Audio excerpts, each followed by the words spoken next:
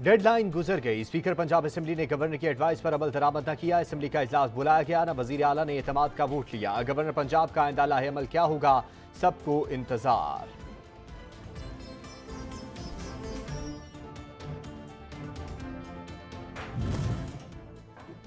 Punjab assembly का इजलास न बुलाने पर जवाबी एक्शन की तैयारी। गवर्नर पंजाब बलीगुर रहमान की लीगल टीम के हमरा बैठक।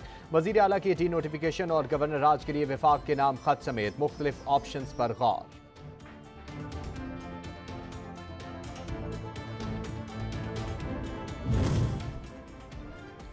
गवर्नर पंजाब गैर आईनी इकदामात से बाज रहें। अदम एतमाद के लिए कम अज कम 10 रोज का वक्त देना शर्त है। फवाद चौधरी की हमाद अजहर के हमरा मीडिया से गुफ्तगू, कहा परवेज इलाही और सप्तैन खान को 187 अरकान की हिमायत हासिल है।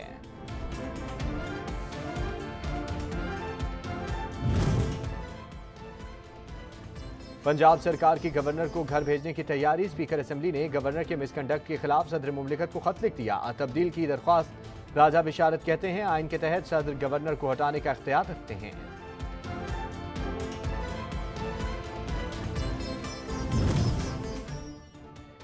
वजीर आला पंजाब को आज ही डी नोटिफाई किया जाएगा। कुछ देर में सूरत हाल वाज़ेह हो जाएगी। पंजाब असेंबली खलील ताहिर सिंधु कहते हैं गवर्नर पंजाब किसी भी वक्त नए असेंबली इजलास का शेड्यूल जारी कर सकते हैं।